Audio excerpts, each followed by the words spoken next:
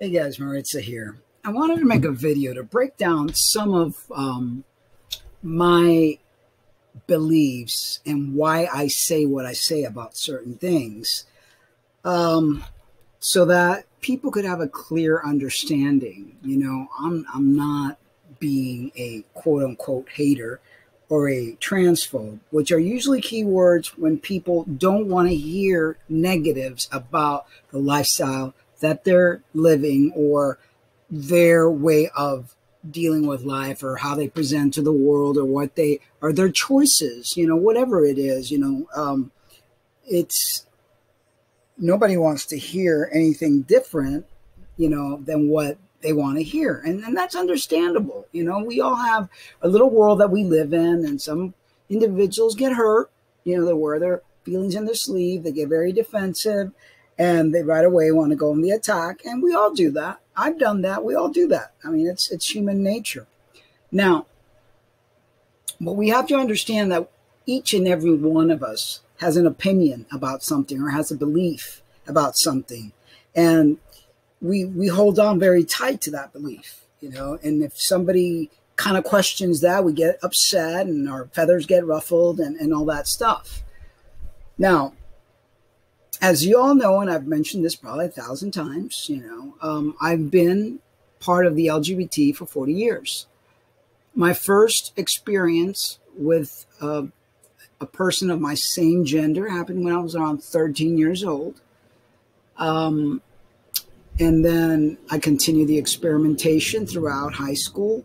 Although back then you had to be very hush hush because it was not as accepted and as cool as it is today. Back then if anybody suspected that you were a lesbian, it wasn't going to go very good for you. They would make fun of you. You could even get hurt because some people were really offended by that, of somebody being different than them or, whatever. I mean, but things are way better this day and age for you guys, So my opinion to why I became attracted to individuals of my same gender, and the more I reflect and the more I look back through the timeline and how I went from relationship to relationship, which is very common. I've interviewed a slew of people, and it's pretty much been that same pattern.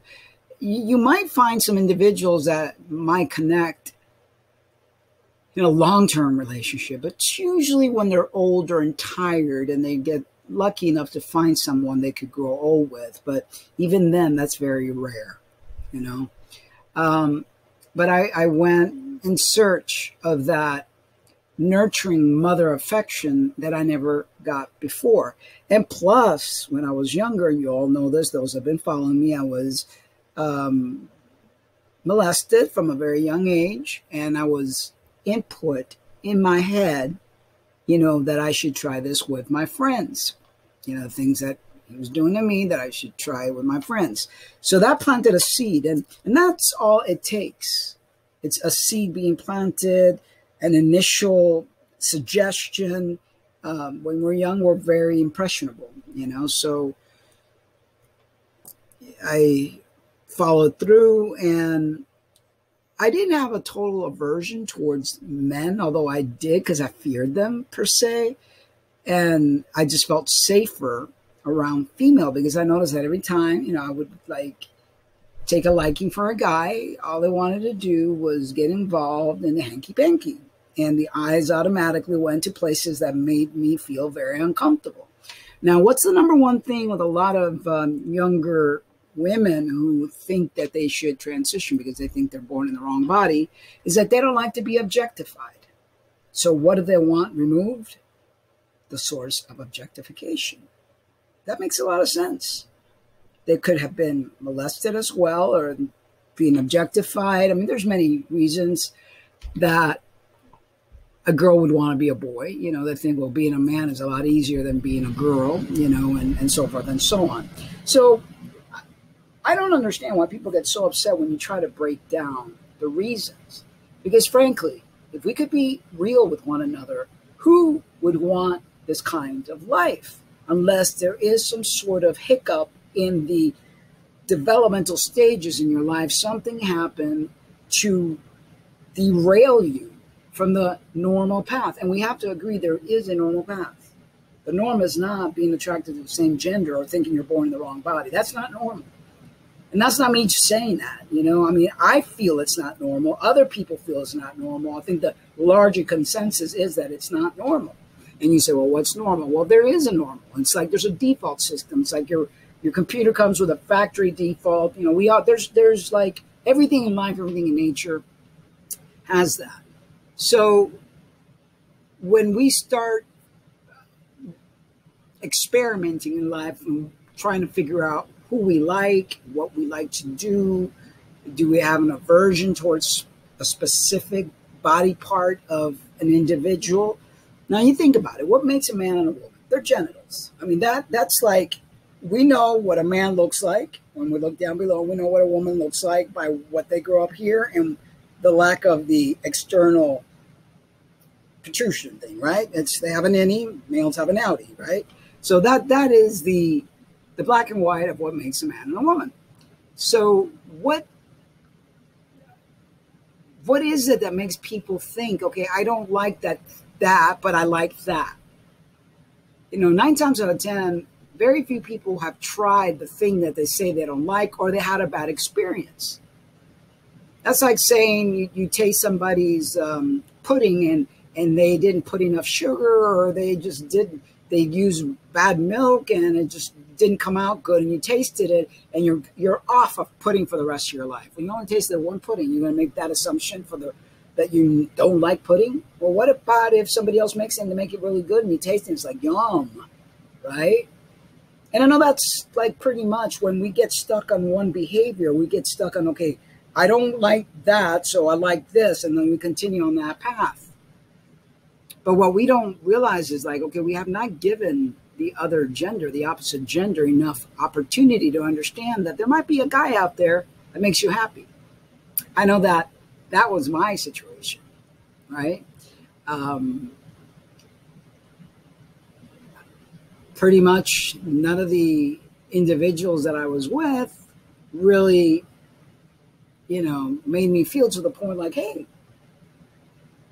I don't necessarily really like to be with women, and dudes are okay. And that thing down there, it ain't gonna bite me like I thought it was, you know? So now, one of the things that I constantly talk about as far as being transgender, and one of the reasons that I couldn't fit it in my analytical mind, was the fact of functionality. People take offense when I say that. When I mean there's no functionality, is that everything in life has a function to it. Men have a function in what they do. They're fathers. They're protectors. They're strong, most of them, you know, and that's like the generalized stuff. They have specific functions. It's like in an ant colony or in a bee colony, you've got the worker bees and you've got, you know, everyone has a function. In nature, everything has a function. That's not trying to be critical. That's just what it is, functionality. So I didn't feel like I had a functionality wanting to be the opposite gender that I was born as. And like you could play pretend for a little while and kind of like try to force that functionality, but it's forced because you have to do everything humanly possible to change the way you look, you know, to change everything about you. So it's not functional, it's forced. You're forcing it. It doesn't come natural.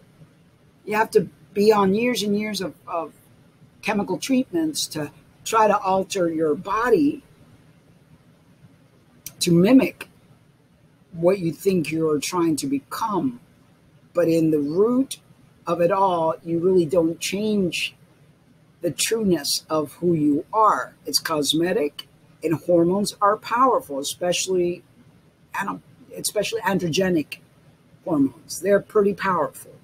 So you don't see a lot of changes from an MTF as you do with an FTM, because androgen is a very powerful hormone and it really alters a whole slew of things, you know? So if it's such a powerful hormone, then how difficult is it for an MTF to actually fully get that change that they want? They have to do things to themselves, like surgeries and, you know, just a slew of different things. Because there's certain characteristics that you can't just wish away. You know, you either have to get an FFS, you know, there's just a slew of stuff. So that is being forced. It's not part of the functionality. We are built a certain way due to that functionality.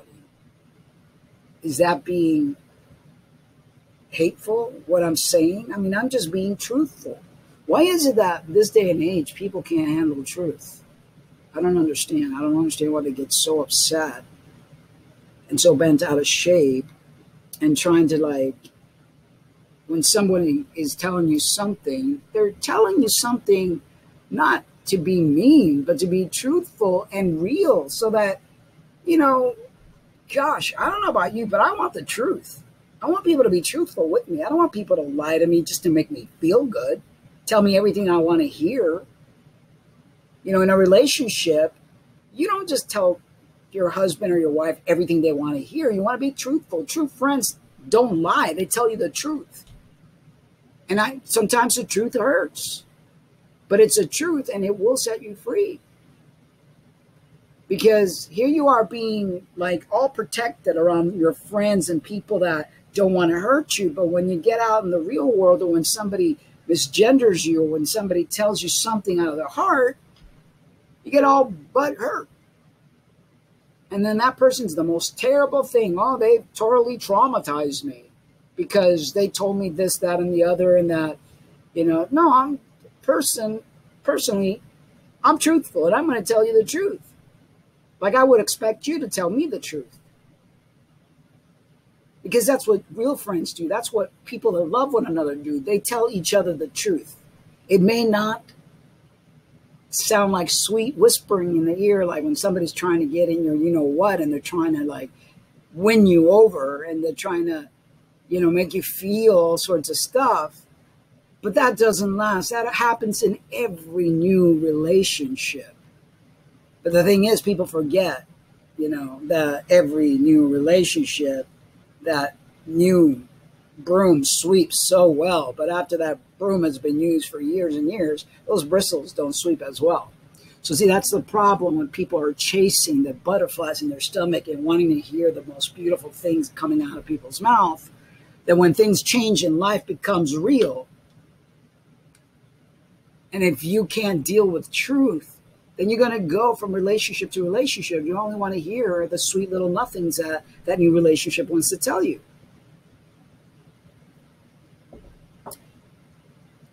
I think it's this generation, you know. I don't know, babe. I don't know what the Generation X or whatever, you know. They just don't, they can't handle things. Everything is, they wear their feelings on their sleeve. They become very defensive. You know, they want to blame everybody else for their demise. It's never their fault. It's always somebody else. Somebody else made me feel this way. No one, and I'm going to repeat this, no one can make you feel anything unless you grant them that ability. If you give your power away to somebody else, then they're going to make you feel all sorts of stuff. But no one can make you feel anything because it's your thoughts, your own emotions that you are processing. If you don't give people that power, those words can't do absolutely nothing to you. It's a matter of maturity. It's a matter of understanding that sometimes we're going to hear things that will harm us, or we so think it's harming us. But we have to be adult enough to understand that. I made an appointment. The earliest it could get me in was June 8th. That's going to be really rough. It's only May 28th. So, and this month has 31 days, so we're looking at another 10 days. And that thing is so, it's exposed. It's not killer, but like when wind gets in there, it kind of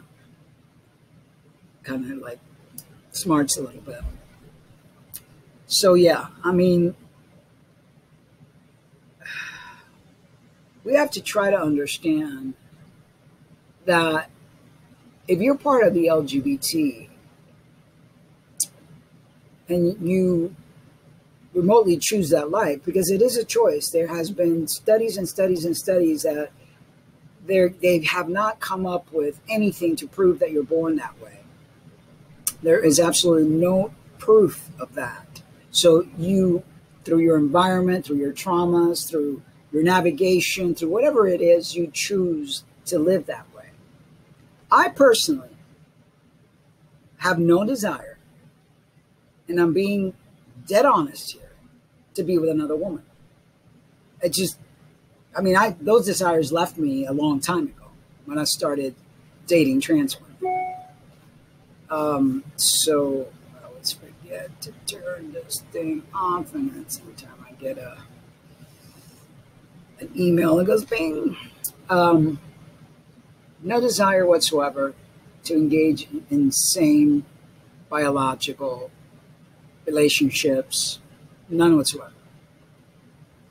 It's a matter of fact, it kind of like, for me, it's like a turnoff now. You know, I could see myself very easily being with a man, having a relationship. You know, I don't know about remarriage, but I know that I have to. I know there's like such a thing as common marriage, that you don't have to go and do it in front of, you know, the judge. It could be just, you know, between God, your new husband, and you, because all this paperwork, and it's just so crazy. And then it takes forever to, I mean, I don't know what's taking so long, but my divorce is still not, I don't know. I'm like, okay, in the day now, like, what's going on? Why is it taking so long? We have no children. We have nothing. Let's just bang, bang, bang, bang, you know, get it over with. You go live your life. I go live mine, you know.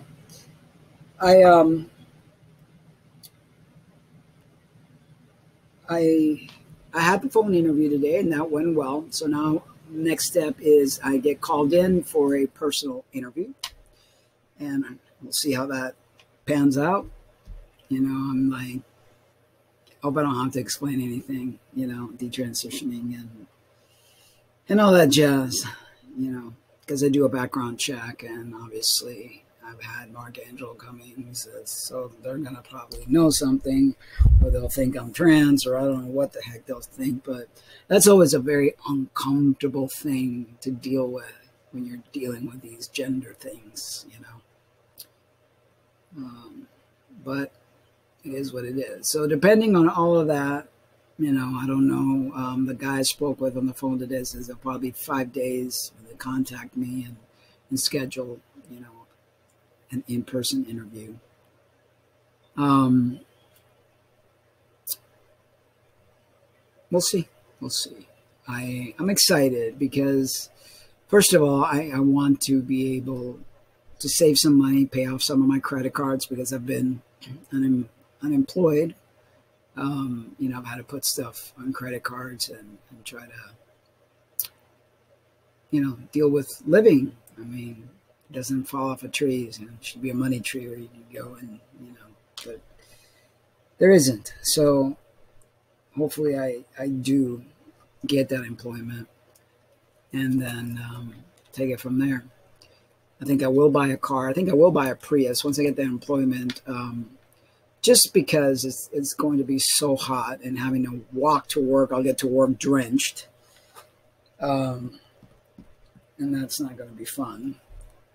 Or biking in or whatever. So that's a waiting game now, as everything in life is. But I hope that I'm making myself clear here. It's like, people get so upset when you don't agree with them, when you say something totally different than what they want to hear, and they automatically think it's hate. It's like, no, these are my opinions. I mean, I personally don't believe that you know, same biological relationships work very well. I'm going to link 2 really good videos on the description area. If you guys are interested in watching it, really explains a lot of stuff. There's a reason behind why they were supposed to be a man and a woman in a relationship. There's a reason why when you're born a certain way, you're not supposed to mess with yourself. You know, we do all sorts of things. And again, everyone's entitled to do whatever it is that they want. It's your life. But I'm also entitled to speak my mind.